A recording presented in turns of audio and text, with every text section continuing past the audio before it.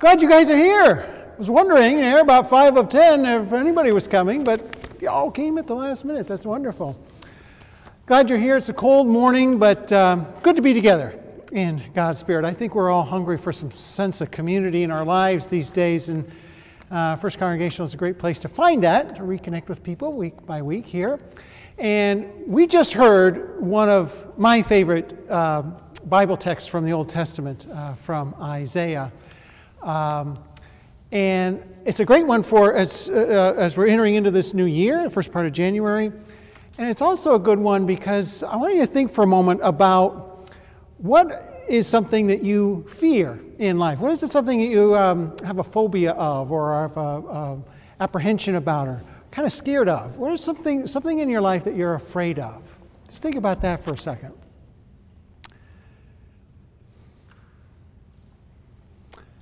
I can tell you what I'm afraid of.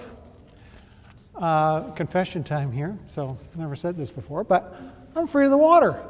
I'm afraid of going in the water. I love being near the water, like on the shore or walking along the beach, but not going in the water. I don't like going into the water. And I'll tell you why.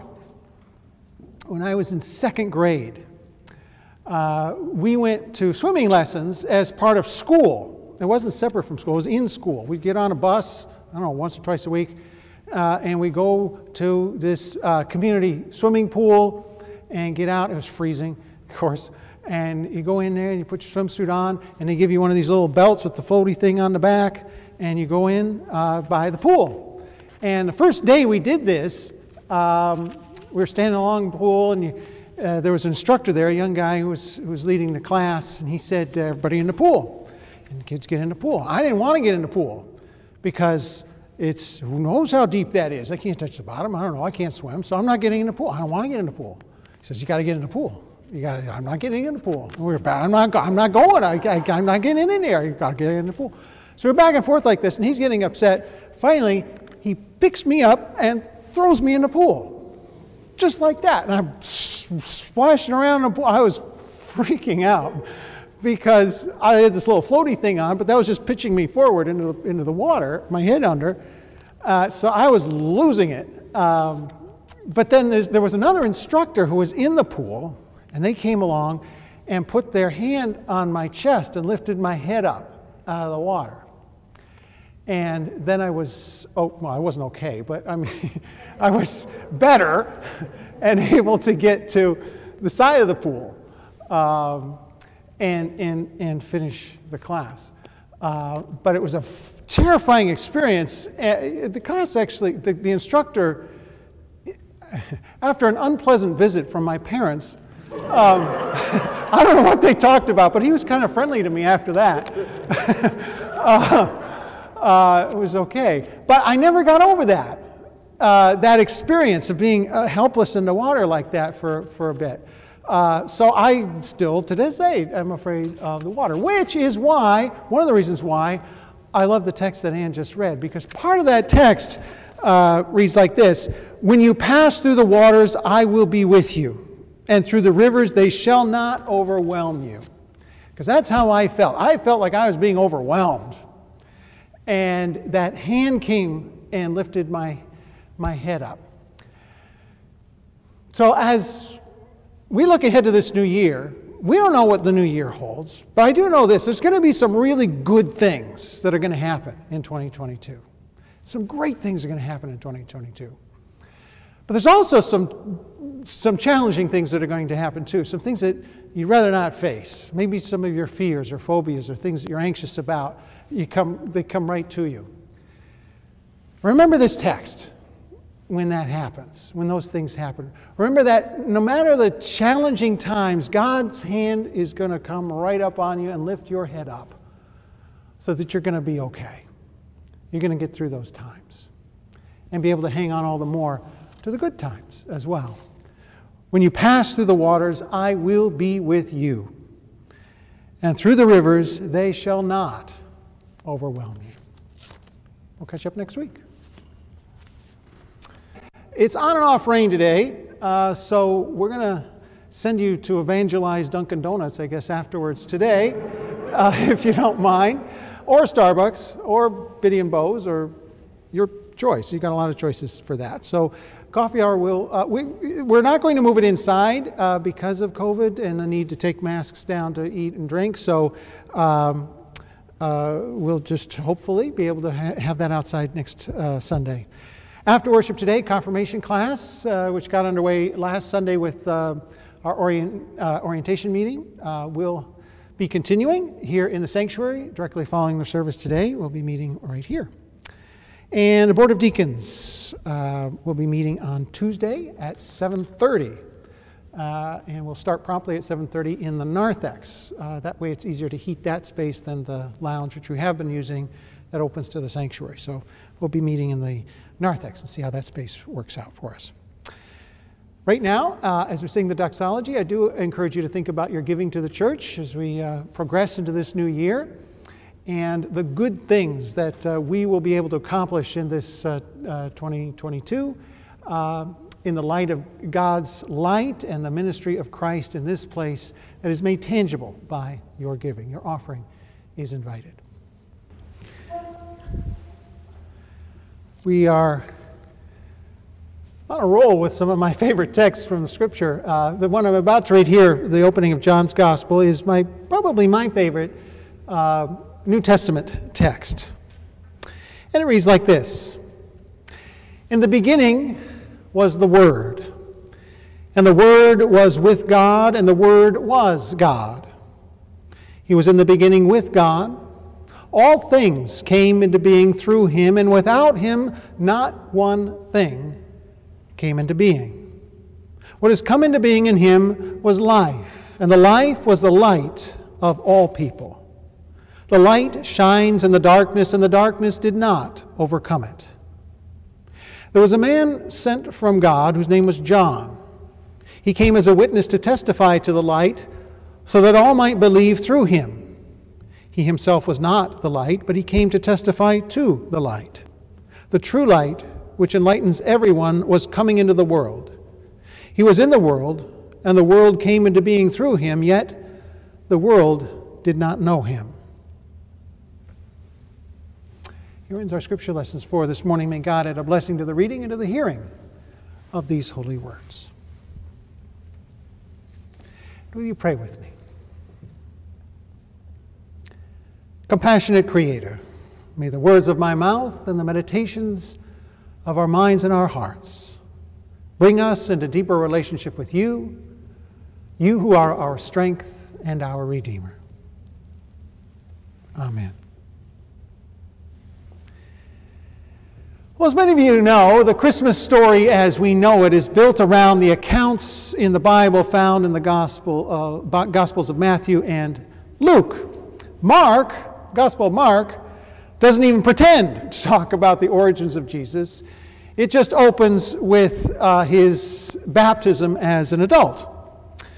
But John's Gospel, John does talk about the origins of Jesus, but his Christmas story, let's call it that, is not anything like Matthew and Luke's. In John, there is no angel Gabriel. There is no Joseph or Mary. There is no Bethlehem. There's no Magi. John's Gospel begins, and for him the life of Jesus begins, kind of like the month of January, when everything was a fresh start. It begins before creation itself had any baggage. In fact, John begins the story of Jesus before creation itself. There was no earth, there was no wind, there was no water. The only thing that existed was the Word. Now, the Word is not referring to the Bible. Some people get that mixed up because the Bible is often referred to as the Word of God, but that's not what John is talking about here. In John's Christmas story, the Word is taken from Greek philosophy. The word is logos, meaning the principle, the desire, the presence of order in the universe. In other words, God. John also pulls from Proverbs 8 here, which talks about the origins of the spirit of wisdom, or Sophia. She says, "The Lord created me at the beginning of his work, the first of his acts of long ago. Ages ago I was set up at the first, before the beginning of the earth." So some echoes there of John 1. So for John, at the very beginning of everything, there was order. There was goodness. There was wisdom. But this word, this logos, didn't just sit there. It is active. It created the universe. It created our world within the universe. In other words, the world didn't just happen. It was intentionally created. But something went awry. John says darkness crept into God's world, upsetting the goodness and order and purpose of things. Now, I know there are some problematic aspects to John's language here because he uses light to equal good and darkness to equal bad and evil, and the racial overtones of that don't work at all, of course. But I prefer to read this language not as referring to color at all, really, but as the word, as the logos, and that which opposes the word and logos. Maybe here it is good and evil, or daytime and nighttime. But when it comes to good and evil, what's interesting is that we sometimes look to the Bible for answers about why. Why is there evil in the world? And John is no help here, because he seems to be at a loss too. This darkness is a mystery in God's creation. It just shows up out of nowhere. Kind of like COVID-19.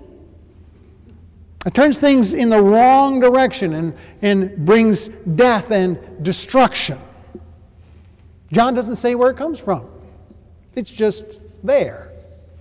But we don't need to know its origins to recognize it. And strangely enough, people gravitate to it. They gravitate to that darkness. In fact, in John chapter 3, he writes, "The light has come into the world, and people loved darkness rather than light."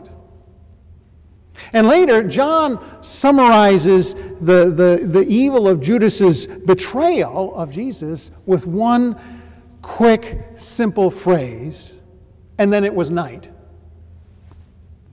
This darkness isn't just evident in the Bible. It's also evident in our world today. It's ironic that January 6th is now not just remembered as Epiphany itself, Epiphany Day, but it's also the anniversary of the terrorist attack on our capital 1 year ago. Darkness broke through then to desecrate and attack the freedoms we hold so dear. This pandemic has laid waste to so many lives and careers and hopes and dreams. The natural order of the logos is interrupted by Alzheimer's and cancer and fires and earthquakes. We cannot help but see the darkness that John is talking about. We even see it in ourselves. Our tempers and our prejudices and our unacknowledged weaknesses. We see it in the way that the church stands on the sidelines of things, wringing its hands at the hopelessness of this world. Yes, we know what John is talking about. You know, I think this sermon is starting to sound like a downer, and I didn't mean it that way. I mean, I'm preaching it and I feel that way. I can only imagine how it sounds to you. But most of you know me, and you know I'm relentlessly optimistic. And the reason that this is my favorite text from the New Testament is because of John's affirmation here. It's an affirmation that you really can't feel deep down in your bones unless you look at the darkness square on and not turn away. John knew the darkness and cruelty of this world, and yet he says, the light shines in the darkness, and the darkness did not overcome it. The light shines in the darkness, and the darkness did not overcome it. I want you to note something really important here, and it has to do with the grammar of this sentence. The light shines in the darkness. That's present tense. And then it switches. And the darkness did not overcome it. That's past tense. In other words, the darkness has already tried and failed. Tried and failed to overcome the light. The light has already won. The reason this is so powerful is that the light doesn't shine in spite of the darkness. It is the darkness that lingers around despite the victory of the light.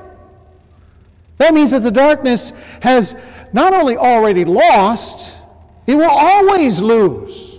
The darkness has no means of winning. And that's not just wishful thinking as we start the new year. It is a statement of faith.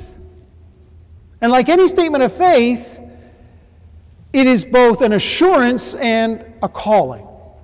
We are assured that the light, the Word, the Logos, the personified presence of God in Jesus Christ has and will be greater than any darkness.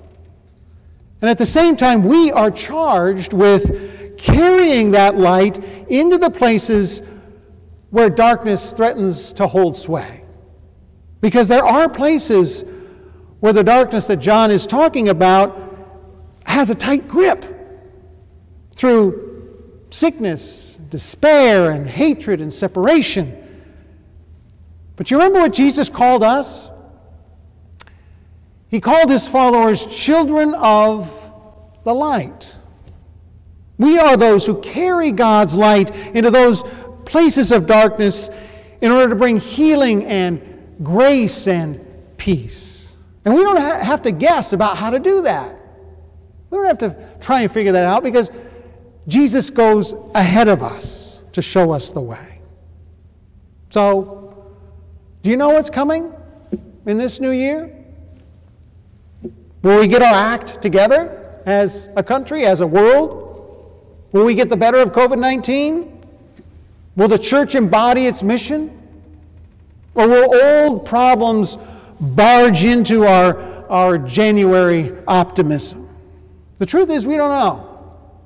But what we do know, and what I can proclaim to you with absolute certainty, is that light has come into this world and the darkness did not overcome it. The darkness has already lost. And you know what's coming in this new year? More light. More light is coming in this new year. What we do with that is up to us. But it is coming. It's coming in great shafts to pierce the darkness that remains. And as people of faith, we have the opportunity to grab onto that light and direct it into the darkest corners of our politics and our health care and our own pessimism. So hear the truth of John's version of the Christmas story one more time. His affirmation that is at the core of what it means to be a Christian person. The light shines in the darkness, and the darkness did not overcome it. Let us pray. Our holy and abundant God, help us to let go of our apprehensions about this new year, about the state of the world, about the state of ourselves. Help us to know, really know, that your light has already triumphed over the darkness of this world. And because of that, we know how this story comes out.